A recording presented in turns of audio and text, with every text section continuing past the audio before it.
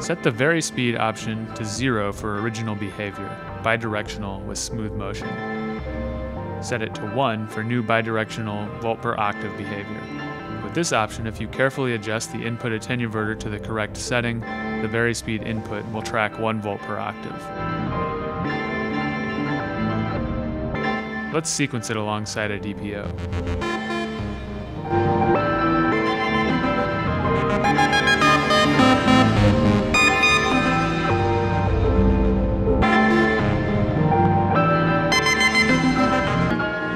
Set to 2 for new single direction volt per octave behavior. With this alternate behavior, playback happens only in the forward direction.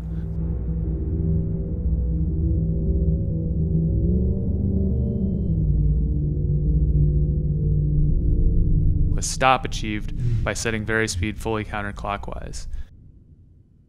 In this mode, there is significantly more precision on the control, especially in lower octaves, and it can go slower before stopping. If you carefully adjust the input attenuverter to the correct setting, the Vari-Speed input will track 1 volt per octave.